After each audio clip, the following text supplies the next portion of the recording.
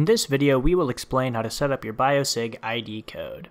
If you are watching this video from inside one of our courses, then you will still need to click the green Next button in the upper right hand corner of your screen to proceed into the Biosig module after watching this video.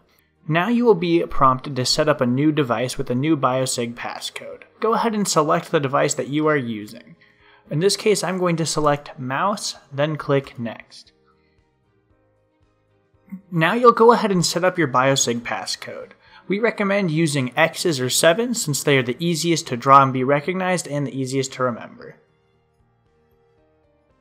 Go ahead and put your 4-digit code in the 4 boxes that you see in front of you now.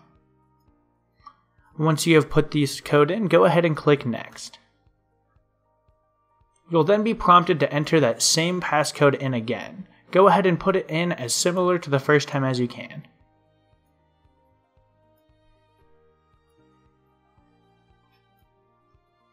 Once all the boxes have been filled out, go ahead and click Next.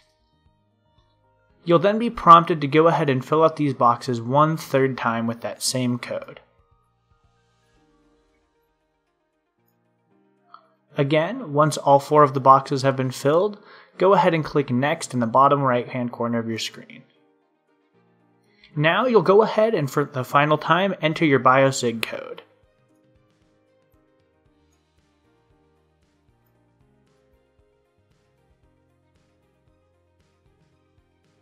Once you've entered that in, go ahead and click Validate. Now you have validated your identity and successfully set up your Biosig.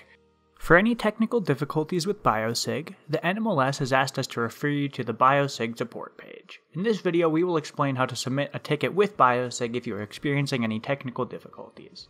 First, open up a new tab in your web browser and go to nmls.org. Once you're here, go ahead and click where it says Professional Standards along the gray menu bar at the top of your screen. From here, you'll go ahead and click on the Education tab. This will take you to the Biosig section of the NMLS's website. You'll go ahead and click where it says Biosig ID Help in the bottom middle of your screen. This is the Biosig Help page. This has videos that will explain how to reset your Biosig code or anything else you'll need for Biosig. If you're unable to find help with any of these videos, then you can go ahead and click where it says Submit a Ticket at the bottom of this page. This will take you to where you can submit a ticket with Biosig. You'll go ahead and put in your email that your account was created under for our website, your name, your NMLS ID number, a description of the issue, and then select Mortgageeducators and Compliance as the course provider, as well as the option to include a screenshot or other pictures of any technical difficulties you are experiencing. Once that's all filled out, just click Send at the bottom, then you'll receive an email back from Biosig support, and they'll be able to help assist you with whatever technical difficulties you have encountered.